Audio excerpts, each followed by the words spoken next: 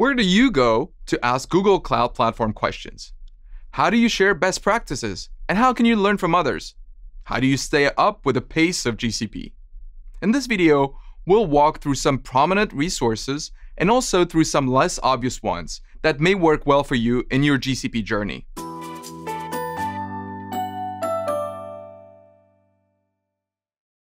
Having the right resources of information and using the right communication channels can be the difference between a regular and a highly productive GCP user. The good news is you found this video, so you're already on the right path. It all starts with the Google Cloud homepage at cloud.google.com. This page remains a reference for product descriptions and documentation. Since many developers identify themselves by the language of their choice, we have landing pages for the most popular languages supported by GCP, such as Go, Python, Java, Node.js, PHP, .NET, Ruby, and Kotlin. Let's take Go as an example. The landing page for Go will walk you through how to deploy your web apps using App Engine and how to use GCP's idiomatic Go APIs and libraries. If you look at Kotlin, you'll find quick starts for Compute Engine, Kubernetes Engine, and App Engine, as well as code labs and tutorials to build auto-scaling backends from mobile apps, and instructions for using your favorite Java and Kotlin frameworks. Blog posts are great resources for both new and seasoned users to stay on top of GCP. The main Google Cloud blog at cloud.google.com/blog typically has multiple posts a day and covers products, features, and also partner and customer stories. You are probably also interested in content that is not exclusively written by Google. The GCP Medium publication is a list of articles curated by practitioners for practitioners. If you'd like to share your experience with the community, this is a great place to be noticed. This publication also features a weekly recap of the GCP news in the last week. And believe me, there's no such thing as a quiet week. If you're into podcasts, maybe you have a commute or some other time to listen to technical audio content, then you should subscribe to at least one of these two weekly podcasts, the GCP podcast and the Kubernetes podcast. Both of them feature news of the week and interviews with Google engineers as well as partners, customers, and community members. Since you're watching this, you may be interested in more video content from the GCP YouTube channel. We have videos published here on a regular basis, and most of them are grouped into playlists around topics, products, and events. There are other several related YouTube channels, such as Firebase, TensorFlow, Google Developers, G Suite, or Apigee.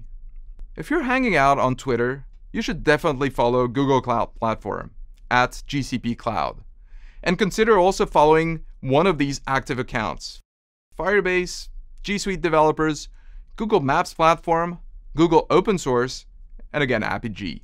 Several GCP members monitor these handles to engage with the community, and it can be a great way to get the team's attention. Of course, this is not a replacement to our support options. While we're on the topic of social media, we also have spaces on Facebook as well as on LinkedIn. Check those out. The GCP community is large, vibrant, and growing quickly.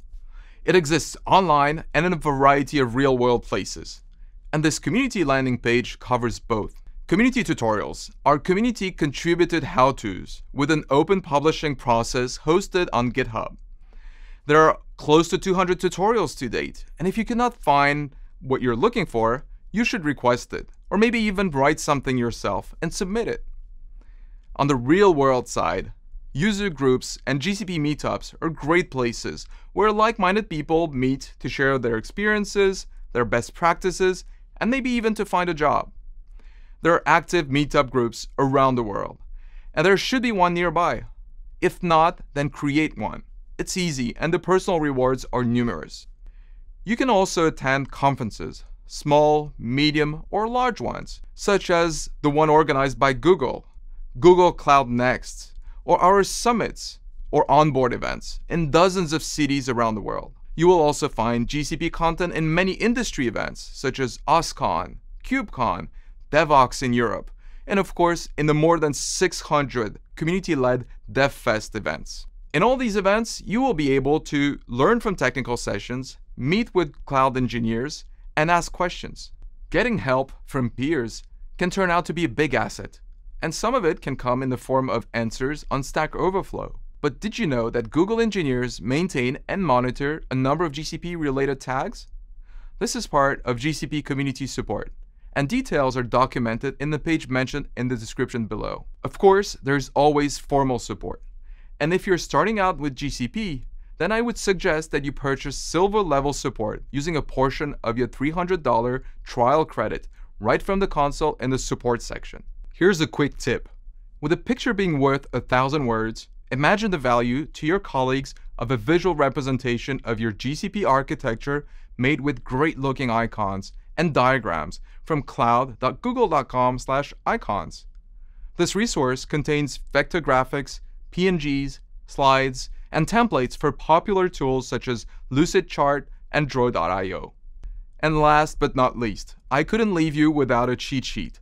The Google Cloud 4 words or less cheat sheet. The sheet comes in many different formats, including several print-friendly formats, and it is maintained on GitHub. It's a very popular resource, and you should definitely check it out. As you can see, there are many options for you to consider. Pick the ones that work best for you, and share anything that you'll find missing in the comments. If you like this video, please like, subscribe, comment, share, and look forward to more GCP Essentials videos.